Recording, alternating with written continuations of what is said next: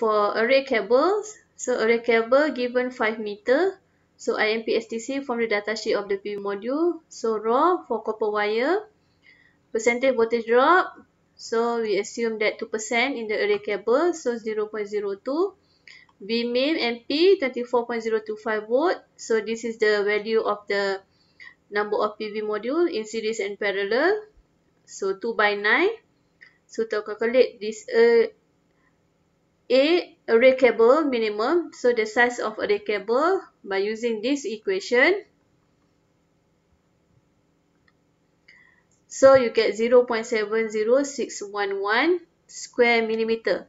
So from this value, we refer to the standard size of the DC cable. So the minimum one is 2.5 square millimeter.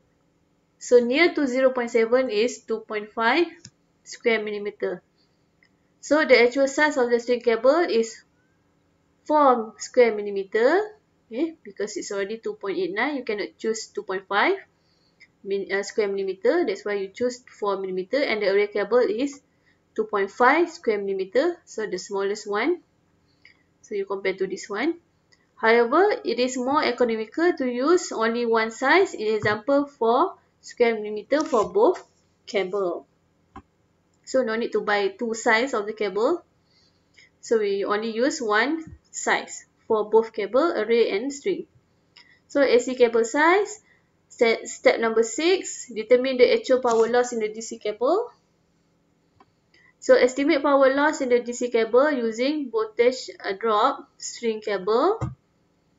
Again, positive and negative terminal, so 2 times of the length of the cable in meter multiply with IMP STC of the string from the string cable, which is come from the PV module, multiply with rho. Rho is the resistivity of the string cable. Again, copper 1 over 56, if aluminium 1 over 34. Okay, you get it from here. So divide with a string cable that you already calculate in this example. Okay, so in this example, you already calculate the size of the string cable. So size of the string cable square millimeter. So to calculate the power loss in the string cable, so voltage drop from the string cable multiply with IMP STC from the PV module. Okay, voltage drop array cables by using this same equation, but you need to multiply with number of parallel string. But please remember, this is the length of the array cable and this is the size of the array cable. So P loss array, okay, if you want to use voltage drop string cable from this equation, okay, you need to multiply with IMP STC and then multiply with NP. Okay, why you multiply with NP? Because this is array, but you using the equation for string. So that's why you need to multiply with number of parallel string and the current for each parallel string. But if you want to use this equation, V drop array cable, so P loss array cable equals to V drop array cable multiply with IMP STC only. Okay, no need to multiply with number of parallel string because in this equation you already multiply with, we already consider the number of parallel string. So where rho is the resistivity of the wire, for copper the resistivity is 1 over 56, while aluminium is 1 over 34. So total power loss in DC cable, so make sure you total up the power loss in all string cable plus total power loss in all array cable. It is quite often to express power loss in terms of percentage. So in terms of percentage equals to total power loss. Example, you plus all this string plus array cable, divide with V min MP multiply with IMP STC multiply with number of PV module. Okay, NS by NP. Okay, this is number of PV module. Example 15, determine the total power loss in DC cable in example 14. So remember back, you have two strings, string number 1 and string number 2. You calculate one by one, so you get the voltage drop for the string cable number 1, which is 1.14 volt. And for string number 2, voltage drop string cable 2 is 1.56. So here you find the P loss string. Okay, P loss string using this equation and the P loss array by using this equation. To get the voltage drop using this equation for string, and this is for array. So this is the equation for the string cable. Now calculate for the array cable. So voltage drop of array cable is 0.76 and P loss of the array cable is 6.52 watt. So the total power loss in DC cable, so you need to total up string and array. So string 1 plus string 2 plus array. So you get the total power loss in DC cable is 29.669 watt.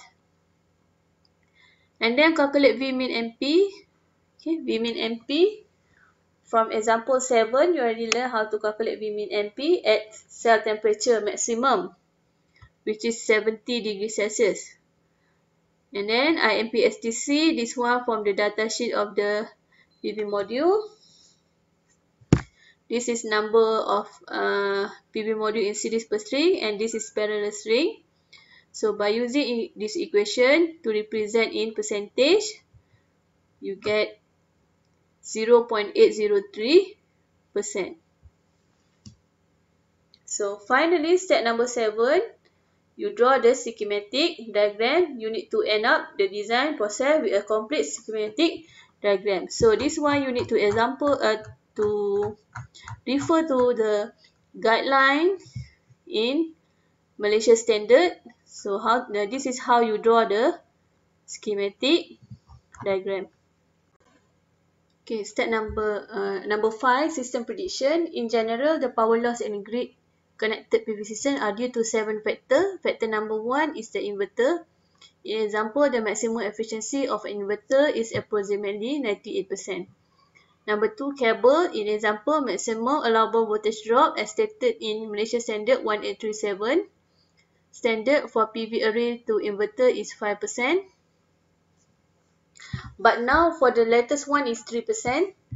Temperature direct power by, this is temperature factor, Ktemp equals to 1 plus percentage gamma PNP over 100 Tcell minus 25 degrees Celsius.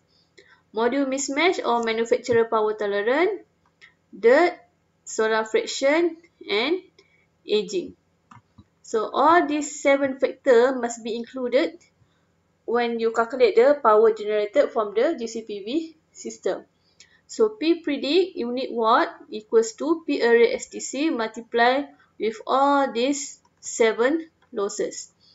Efficiency of the inverter, voltage drop in the cable, temperature factor, this is Ktemp power, mismatch factor, dirt factor, this is solar fraction, and this is the aging factor. So 1, 2, 3, 4, 5, 6, 7. So this is the 7 losses. So the daily energy generated from the GCPV system can be predicted.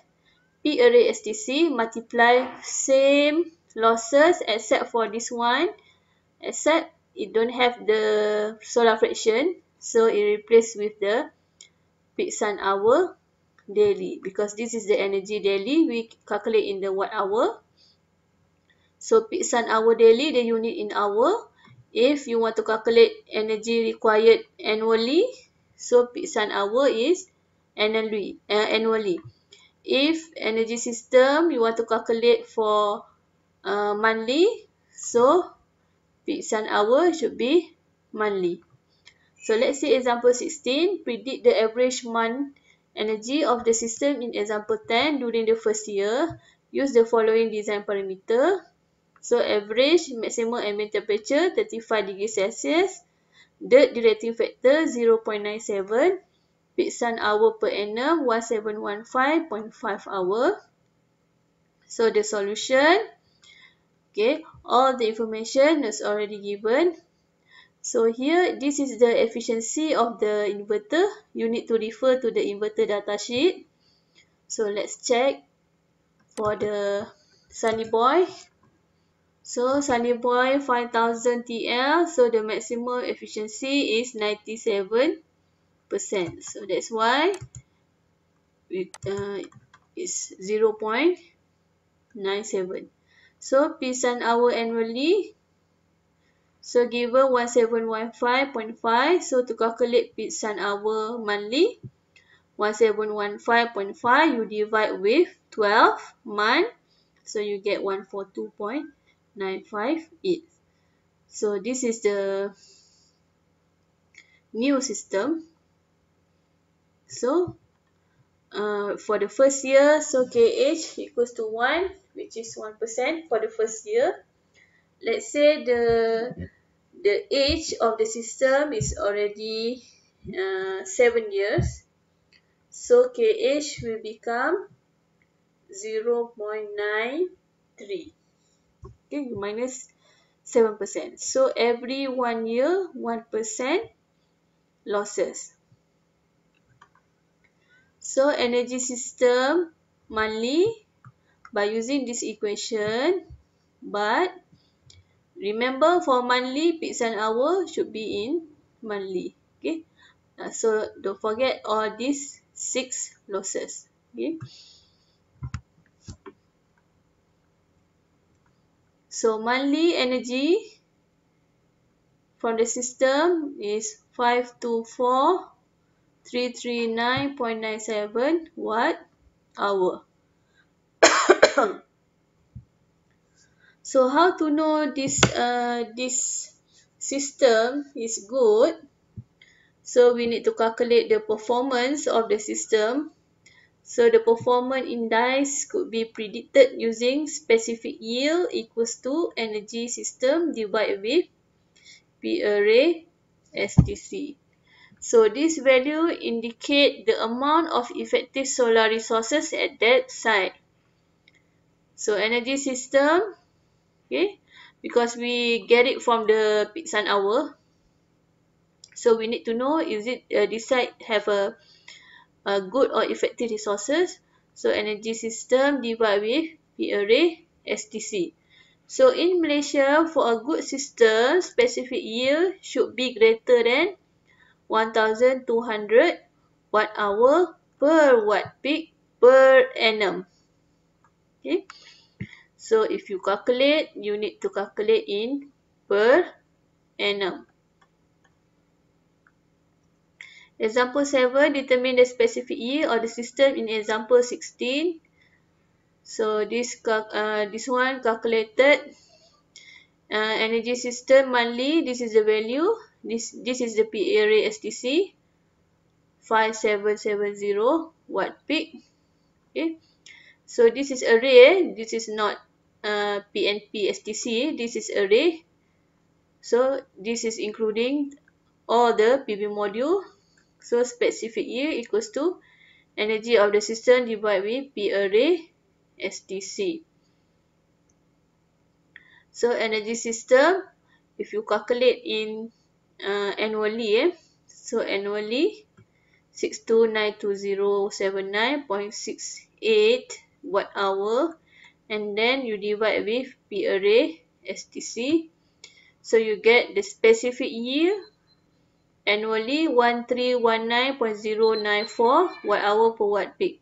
So from this value, you know this is a very good system, have a very good solar resources. So this specific yield greater than 1200 watt hour per watt peak per annum.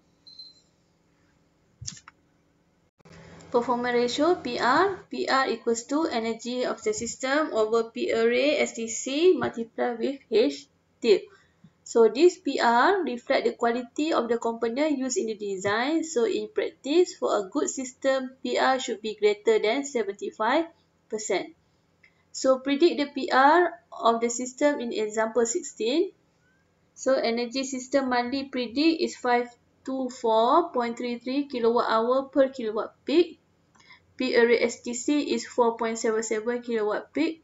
H tilde monthly 142.958 kilowatt hour per kilowatt peak. So this H tilde come from the peak sun hour here. Okay, peak sun hour here, but it represent by the solar irradiation 142.948 kilowatt hour per kilowatt peak. Okay, so PR this is equals to energy of the system divided with P array STC multiply with H tilde. So PR gets 76.89%. So a good system, so PR should be greater than 75%.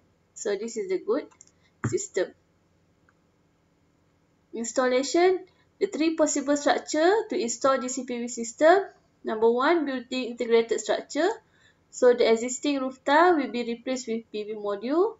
Retrofitted structure requires a special bracket to hold PV structure on rooftop. The PV module are sitting on the roof tile with certain gap to allow air ventilation.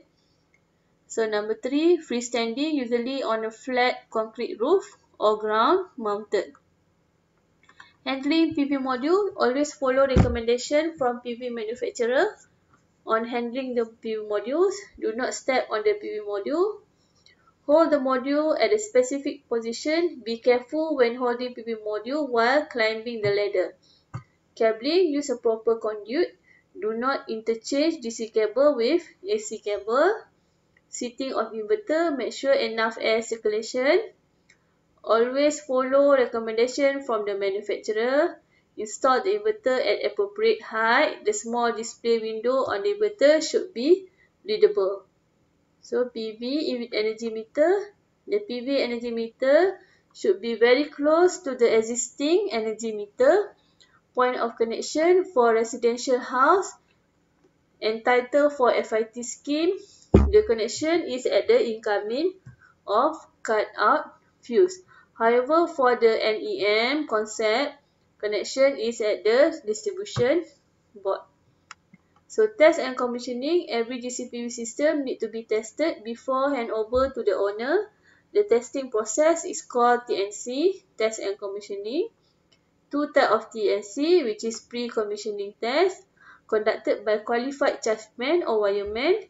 It includes physical inspection on the system, testing on the VOC, IAC, etc. Reliability run test, which we have set acceptance test, performance ratio test, and conducted by the qualified person, witnessed by the SEDA representative, and inverter test for power quality of inverter, conducted by the qualified person. All the technical documents regarding TNC are available in SEDA website. So that's all for chapter number 5. Thank you.